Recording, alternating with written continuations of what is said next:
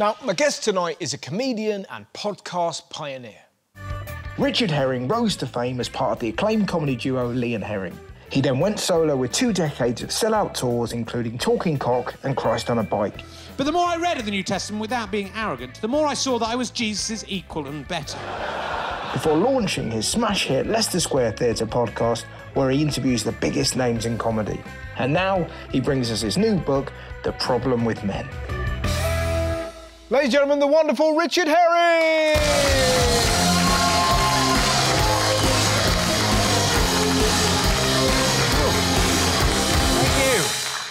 Thanks for coming on the show. That's my pleasure. Thanks for having me. It's kind of weird to see you and not... because we normally touch. I know, we're very tactile. Yeah, it's kind of odd. When the vaccine's out, you're the first person I'm coming to see. Well, that's haunting. What are you looking forward to? Have you got, like, a specific thing? You know, it's just getting back into theatres again, isn't it? It's been so sort of... I've been doing everything online and it's been fine, it's been lovely and lots of good stuff's come out of it, but... it's just not the same doing the podcasts. But I thought of you, because of all the people I know, I think you're probably best suited to being on your own. And let me explain that. Because I don't know anyone else that plays snooker with themselves and has a podcast where they play snooker with themselves. Well, a lot of the things I'm doing in lockdown feel like they've been invented for lockdown, but they haven't. Isn't it weird? Yeah. So I play snooker against myself and now I've been doing tournaments with 40 versions of myself playing against each other. I move stones off a field. Yeah. I've started doing a ventriloquist show with me and puppets. Why have you done that? Because it's very exciting. I'm very excited. I've got a 128-year-old ventriloquist dummy that my great-granddad made. Right. And I'd used to use it as a student and I kind of thought, oh, let's give it a go. I've got a Twitch channel. I thought, let's give this a go, see if I can do it. Yeah. And I'm a bit better than I thought. It doesn't matter, because it can be bad anyway. Yeah. But then I've just created all these crazy characters out of dead wasps and Marmite lids and all sorts of... I haven't gone mad. Oh, I beg to differ, I haven't gone mad. You're doing a ventriloquist act with your dead great-great-granddad's doll and there's a wasp. Yeah.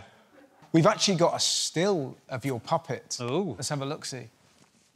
Oh, my Christ. Pretty good, isn't it? I mean, which one's which? Yeah. That was deep in the heart of lockdown. You can tell from the hair. I mean, its eyes are like mine. Yes.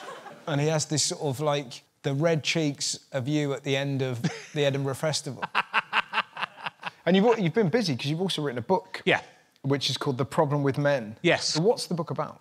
Well, it's trying to look at masculinity through this question, when's International Men's Day, and trying to work out what we need to do to, I guess, move masculinity into the 21st century and the ways that men are their own worst enemy, I think. And it was based on the thing I used to do on International Women's Day, where I noticed lots of men on International Women's Day would tweet, when's International Men's Day? Oh, there'd never be one because the political correctness gone mad. That's not very equal, is it?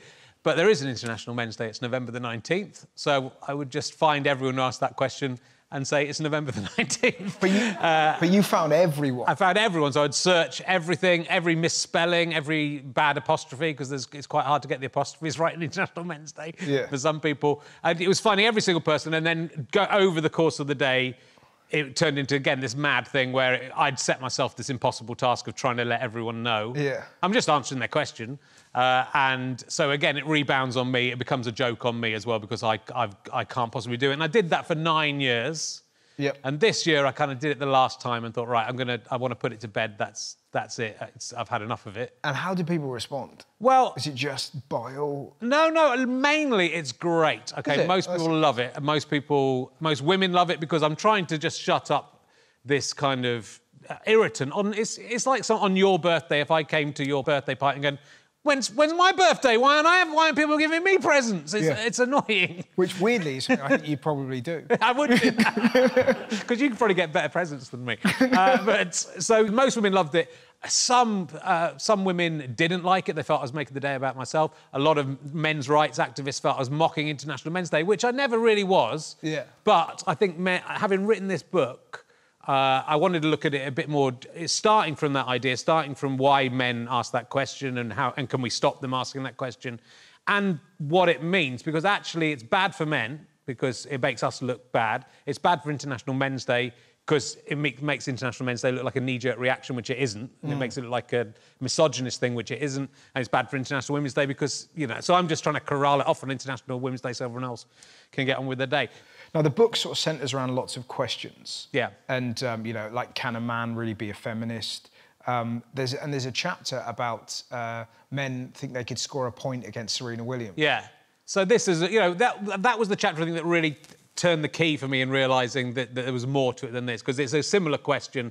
People were asked a few years ago in a survey, if you were playing your best tennis, do you think you could take a point off Serena Williams? Yeah. And 12% of men said they definitely could. Definitely. Yeah. And another 13% of men said they didn't know, which implies, yeah, I think maybe they didn't know who Serena Williams was. I'm not sure. Well, I'll find out who she is. Yeah, yeah. But even when every time I mention this on Twitter, you'll get dozens of men say, no, definitely, she would double fault. She'd double fault. And you go, you know, she wouldn't double faults against you. Funny you should say that, because we've actually got footage of the blokes playing tennis against Serena Williams.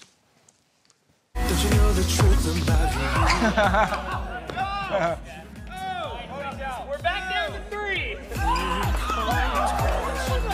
Right in the hiney. Oh, what is wrong? I can see you right away.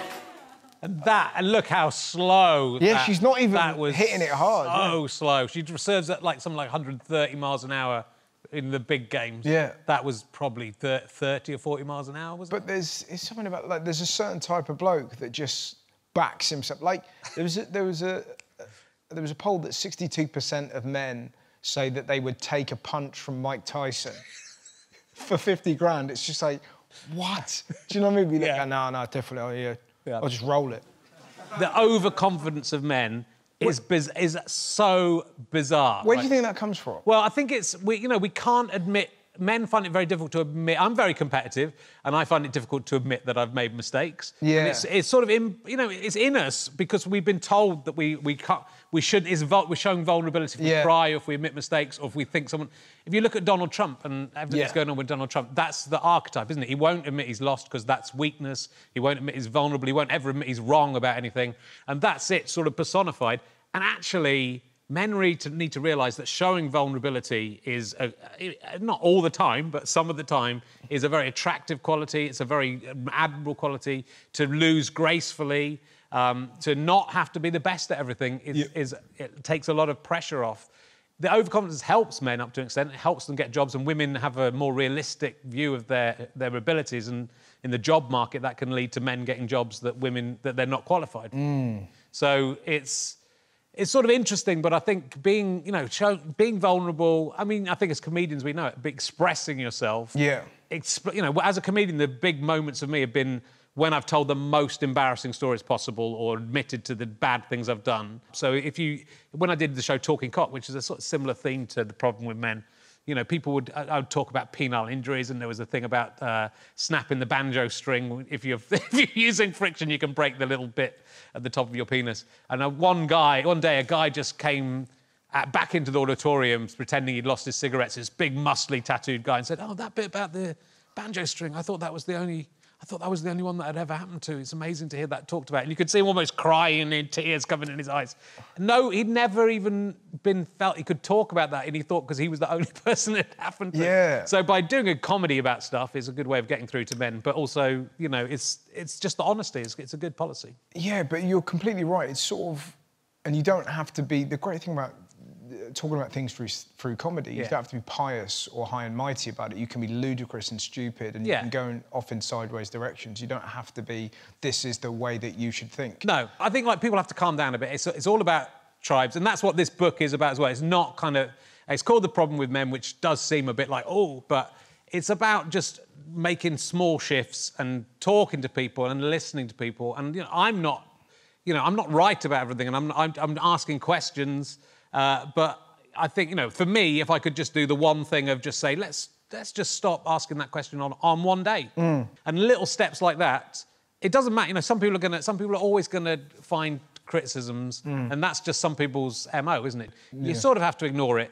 But I do think we're turning into tribes, and it's not helpful, right? If we want equality, if men want equality, if men's rights activists want equality, feminists want equality as well, You want the same thing. It's the same. Equality is the same. You can call it different things, but we're actually fighting for the same thing. So if women get equality, men get equality. You know, that's something that has to be looked at. And the Black Lives Matter thing was because that asking when's International Men's Day and International Women's Day is the marijuana that leads to the hard drug of asking, why don't white lives matter? Black Lives Matter doesn't mean white lives don't matter. It's, you know, it's very easy to understand what Black Lives Matter means. It means all lives matter. Yeah. It's just saying black people are being prejudiced against in all these circumstances we've seen. And so to willfully misinterpret that or even believe that that's a really weird place to get to. And it's so easy to explain why that's a stupid position, why people go, when's White History Month?